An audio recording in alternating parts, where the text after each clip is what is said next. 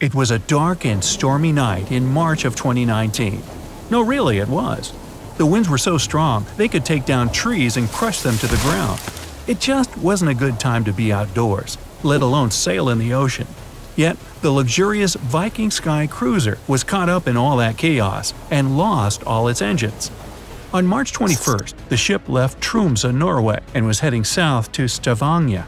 People on board got to see the northern lights and the snowy scenery around. This was going to be a short 2.5-day trip. But then, wouldn't you know it, the trouble started. The forecast predicted rough weather with the waves reaching up to 25 feet. Well, that was something the cruiser could maneuver through, but it was nowhere near what everyone experienced during the cruise. On March 23rd, the ship entered Hustadvika, a dangerous part of the sea known for its rough, unwelcoming waters. The winds were tossing the ship back and forth, and as they were sailing, the waves got bigger and fiercer. Some of them went as high as 50 feet. That's taller than the letters of the Hollywood sign. But suddenly, a huge wave came through, engulfing parts of the ship and pushing it forcefully. The wave flushed seawater through the engine room, damaging the equipment.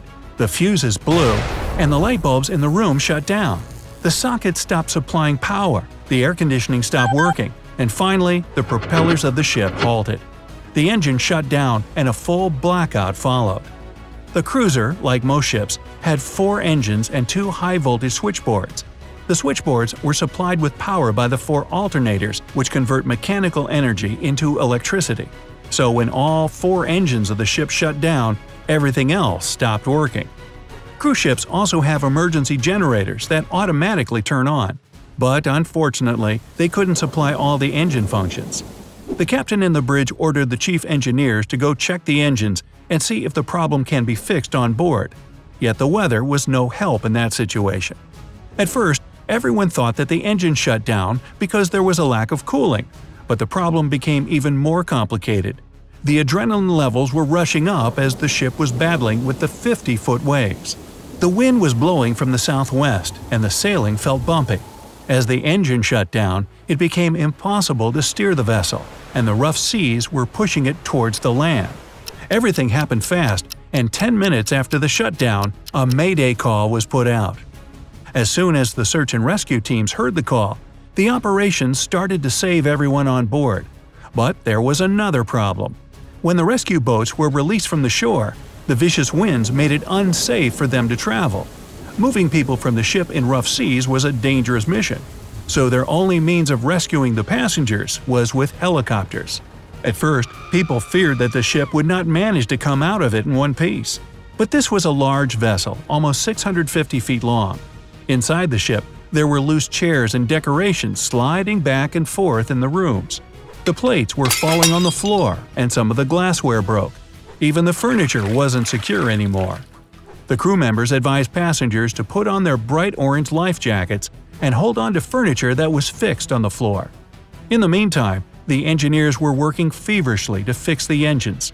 The crew also released 2 anchors to keep the ship in its position, but unfortunately, the anchors failed to attach to the seabed. The helicopters were now on their way. The only thing the rescuers could see was a small dot on their maps, and it got scary as they saw the dot moving, pushed by forceful winds towards the land. A few minutes after the call, the ship was tossed into a shallow area only a few feet deep and becoming even shallower. Almost an hour passed, and a new message came in. Everyone had to be evacuated as soon as possible. The engineers were still down in the engine rooms, and they were trying to figure out why all 4 engines were offline. A handful of helicopters began their rescue, but each could only transport 15 people at a time. So the crew slowly and carefully guided the passengers onto the deck as the helicopters approached. But this was a slow process.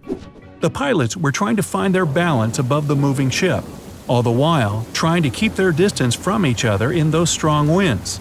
The rescue team calculated it would take more than a day to evacuate everyone on board. They needed a better solution. It was getting dark, the air was becoming colder, but the waves were slowly calming down. By midnight, the engineers found the problem and managed to fix 3 of the 4 engines. Finally, they could keep the ship securely in place. After such an eventful evening, morning arrived. Around that time, almost half the passengers were evacuated from the ship with helicopters. 2 towboats were attached to the ship, one at the front and one at the back. They were ready to take it to a nearby port. The captain called off the rescue operations, and the weather was finally better on that morning. Many people showed up and applauded the cruise ship as it finally arrived in Molde that afternoon. So, from what you understand, engine failure is something that ships can experience, just like airplanes and cars. And there are many reasons why that happens. It could be a mechanical problem, a human error, or even not taking enough care of the engine. The incident I showed you is quite rare. These days, ships' engines are built to high standards and maintained regularly. Now picture this. You are a captain on a large cruise ship, and suddenly, you see the engine controllers blinking in the bridge.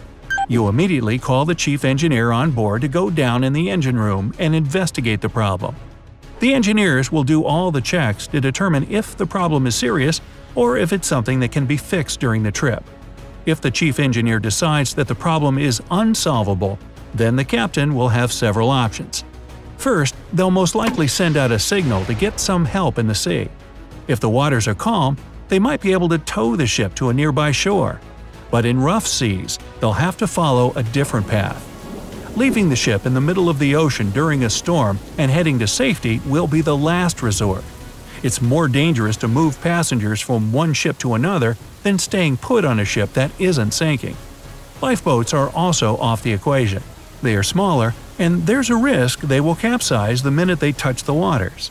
Though usually, when an engine fails, it can be fixed on board. Just like what happened with the Viking Sky in Norway. It will cause some delays, but hey, ships are slow anyway.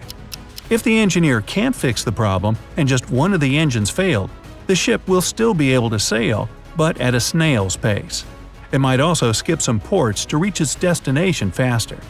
But the engineers won't give up, as they would still try to fix the damage. Based on that, the captain will decide whether the trip will continue or get cancelled.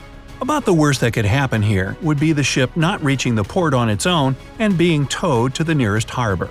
Yet the chances of the worst-case scenario happening are minuscule, so you can sail on your next cruise fearlessly.